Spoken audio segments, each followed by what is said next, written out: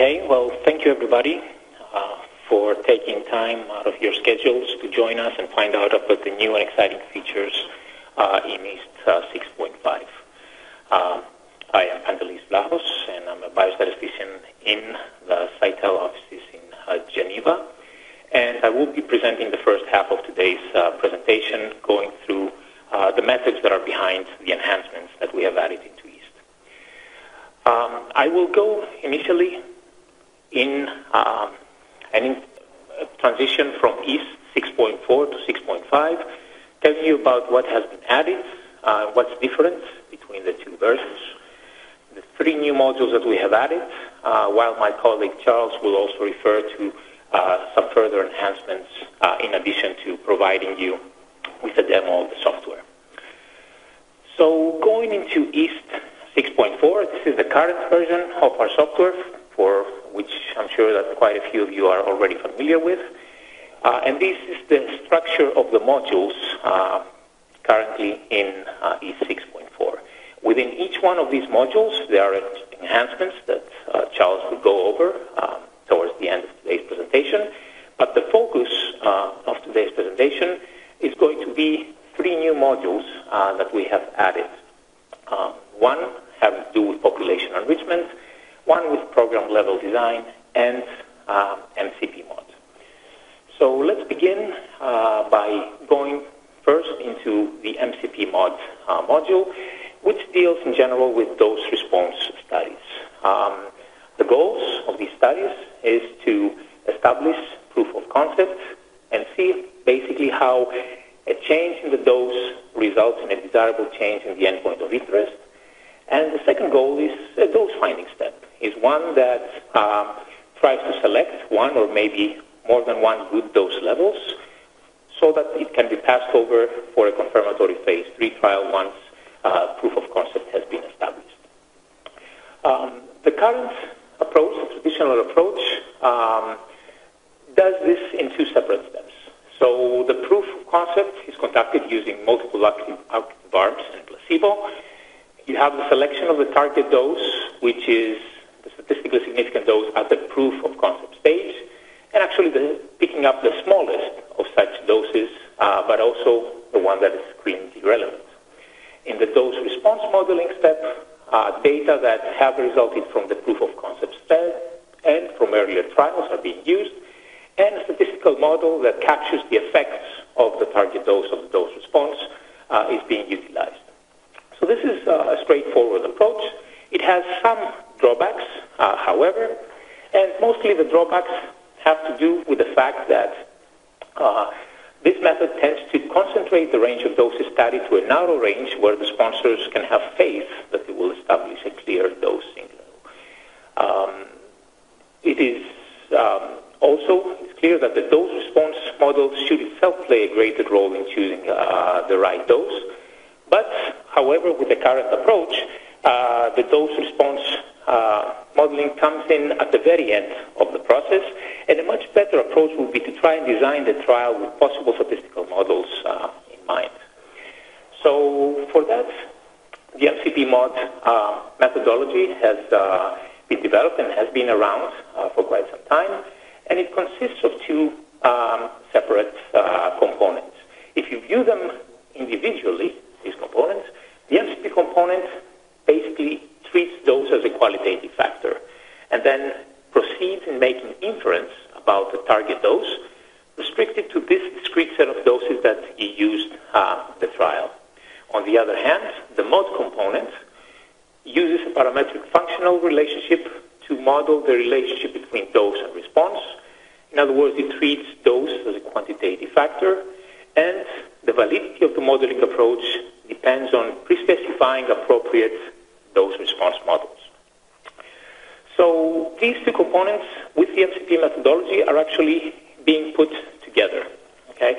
And they construct the MCPMod methodology. The difference, I'll be explaining essentially the difference in the traditional pairwise comparisons by this use of the dose-response modeling. So at the design stage, we have a pre-specification of candidate dose response models. Each of these dose response shapes in that candidate set is going to be tested using appropriate contrasts and employing MCP techniques, multiple comparison techniques that will preserve the type 1 error. Now, proof of concept is going to be established when at least one of the model tests is going to be significant. And once this proof of concept is established, either a best model, single best model, or a weighted average of a set of significant models is going to be used to estimate the dose-response profile and the target dose of interest. So, in other words, MCPMod combines multiple comparison and model-based approaches. It tends to be robust to model misspecification, and it is quite flexible in dose estimation. So it results overall in more informative designs, and which form a solid basis for a confirmatory study, and they have been endorsed by the two major regulator agencies. MCPMod is not new to Cytel and to our products.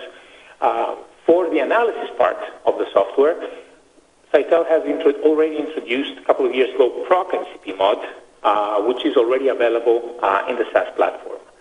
What you will find in E6.5 is this new module that, besides analysis, it also includes the design, where you also have sample size and power, which are produced individually for each candidate model, but also in some summarized fashion. This design can be based on optimal allocation, and it is currently available for normal, binomial, and count endpoints. So this is the first of the three enhancements that we have made to the software. The second one has to do with population enrichment, in particular adaptive population enrichment.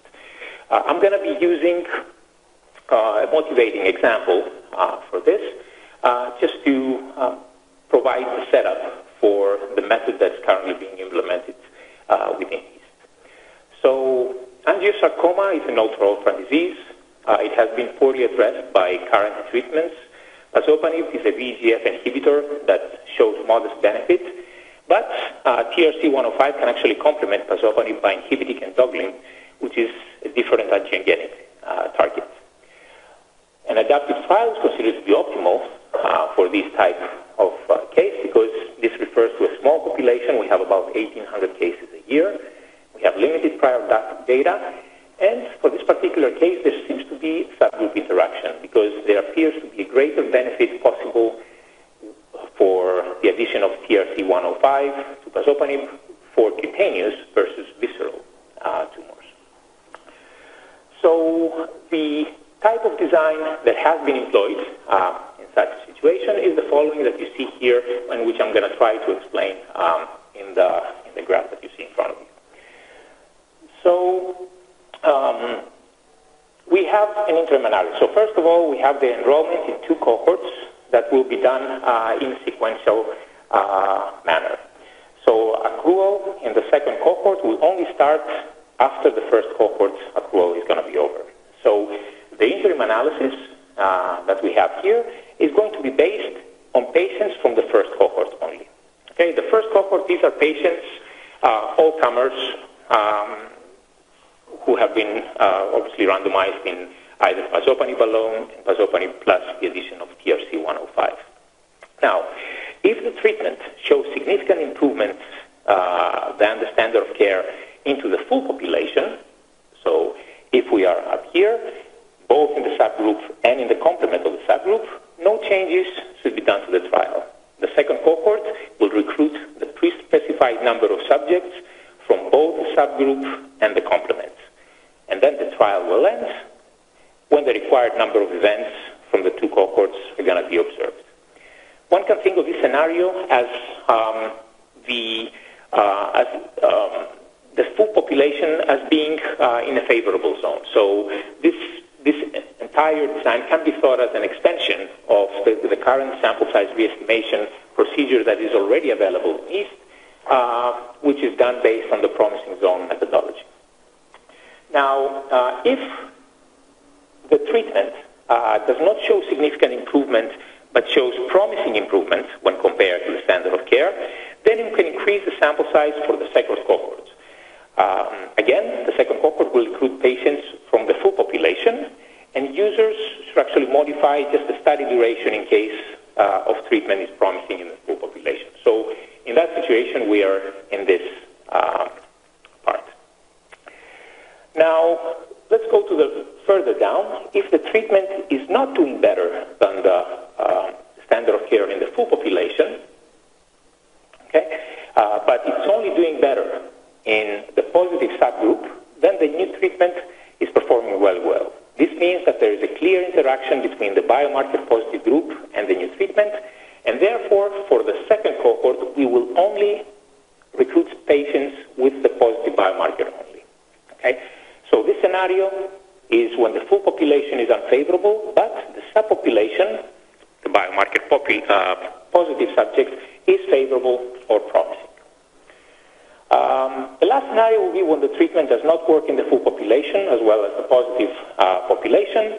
This is the case when the new treatment is unfavorable in both full population as well as the subgroup. And we also have an option to stop for futility in case results are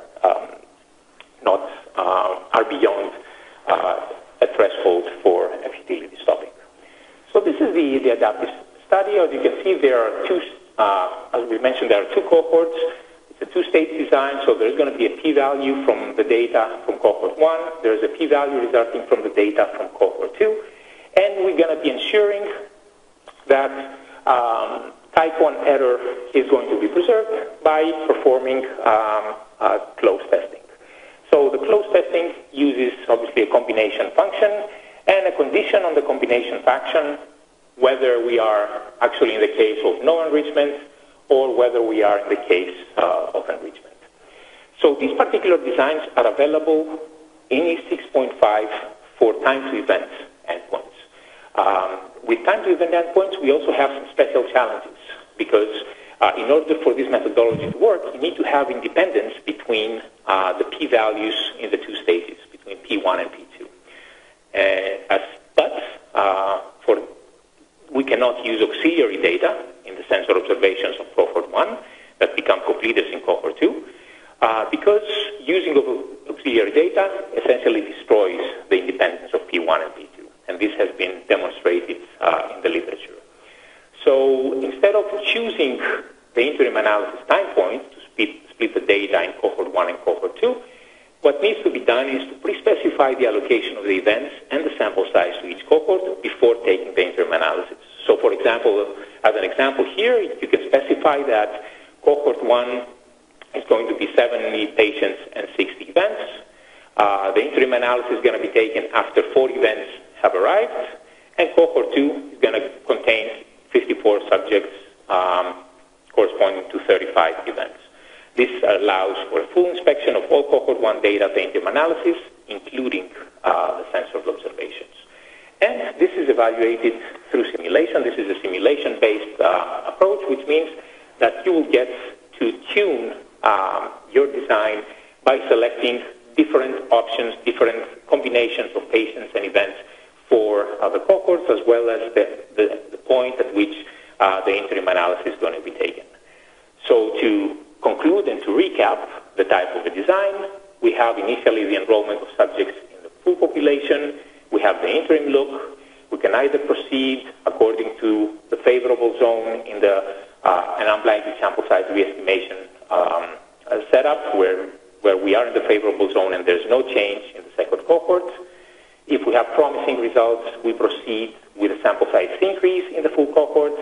And if we are in the unfavorable zone, we can either fall in unfavorable for both the subpopulation and the full sample size, which means that we cannot perform any change in the second cohort, or if we are favorable with respect to the subgroup, then we can increase the participation of the subjects from the subgroup only. So this is the second module that has been added, and my colleague will actually, Charles, in the second half, we'll also present you with more a demonstration and more options on how this is actually being implemented in East and what the output looks like. In the third and final module that we have added, we are dealing with program design.